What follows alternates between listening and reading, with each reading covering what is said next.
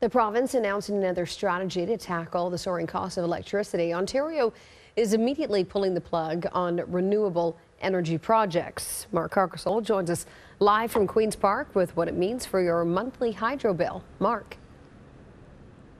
Carolyn, this is really a stark change for the province of Ontario. We live in a province that has very much built its electricity platform on renewable energy, and to hear that, I guess, further procurement of it is just going to be cut off, that is a very big change. Now, today, Ontario Energy Minister Glenn Thibeault announced that while it'll continue to honor all deals already in place, the province will, as you mentioned, put a halt on the purchase of any new renewable energy. Thibeault says the system has plenty of energy to last us over the next decade or so they're scaling back now. They claim that'll not only save the province billions, but the average homeowner a little more than a cup of coffee per month.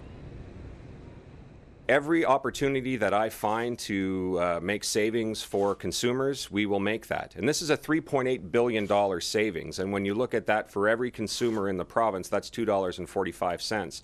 So when you start adding together all of the savings that we're bringing forward for consumers, it's starting to become more and more significant. So if it's 50 cents or $50, I'll continue to try and find ways to help put downward pressure on rates.